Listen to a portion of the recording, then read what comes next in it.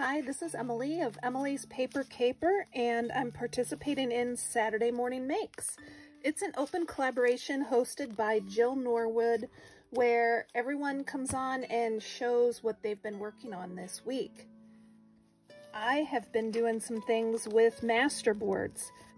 I ordered this pack of beautiful mulberry paper scraps from Amazon, and I have incorporated some of those into masterboards, and I've made an accordion fold junk journal and decorated the inside with masterboards, and I'll show you that in a second. But first I want to show you some of the masterboards I've created.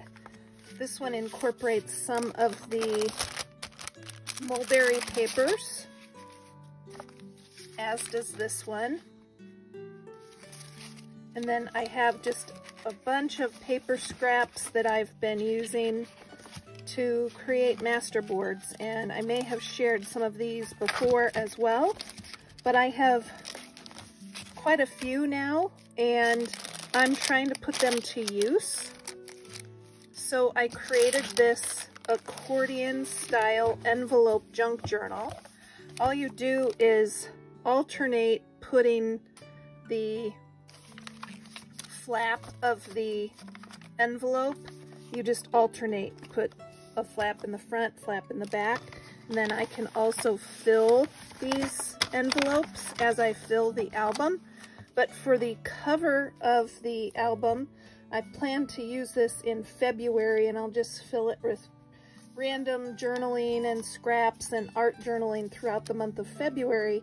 So I put a valentine here, a valentine of Snoopy, and this is a masterboard paper, and this again can be filled. I cut down some masterboard, added some stickers. I added the gnome stickers that I found last week at Dollar General. Here is a masterboard made entirely with mulberry paper scraps. I will link down in the description to this product on Amazon. I'm an Amazon affiliate and receive a commission on anyone who purchases this pack using that link. This is another piece of masterboard, as is this.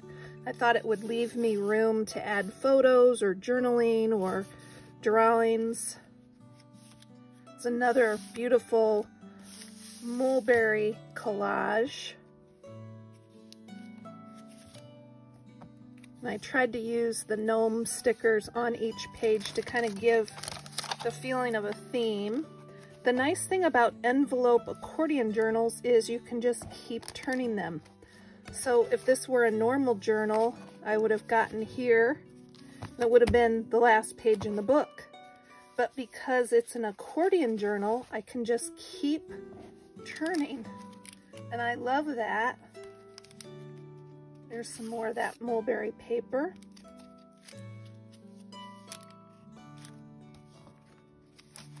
And you keep turning until you're back to the front.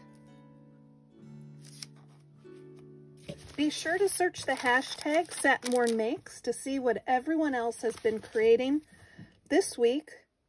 Keep on scrapping and paper crafting, everyone.